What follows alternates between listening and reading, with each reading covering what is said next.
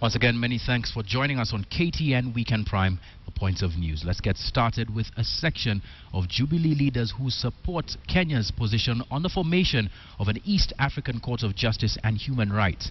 Kenya was the first to sign the Malabo Protocol, which proposes the creation of the court, with President Uhuru Kenyatta pledging 92 million shillings towards the establishment of the court during the just concluded African Union Summit. Now, led by Senate Majority Leader Kithure Kindiki, the Jubilee leaders say an African court to take over the mandate of the International Criminal Court will better solve African issues on African soil. To maintain our resolve. A lot was on the agenda of the 24th African Union Summit in Addis Ababa, including the Ebola outbreak and terrorism by Al-Shabaab and Boko Haram. But for the Kenyan delegation led by President Uhuru Kenyatta, something else appeared to be of much interest: the establishment of the African Court of Justice and Human Rights. Brothers and sisters, to join me in ensuring that the necessary ratifications are in place and the resulting court is fully owned, financed and driven by Africa. The establishment will have to be supported by all 53 African Union member states. Back home, the proposal is already gaining support.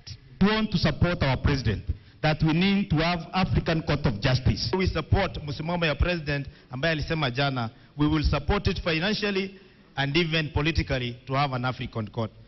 Tunaunga mkono ule uamuzi umetolewa kule Addis Ababa na mataifa yote ya muungano wa Afrika. The African Court of Justice and Human Rights, it is envisaged, will be an alternative to the International Criminal Court. Ukiangalia judge pale kwa ICC ni Mwafrika.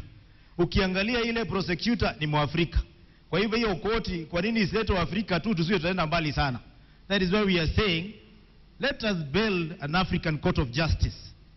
Already, there are moves to pull out of the International Criminal Court.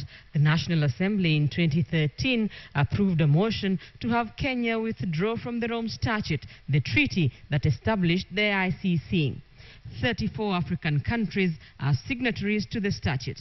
We are supporting the pulling out of all African countries from the Rome Statute that establishes the International Criminal Court.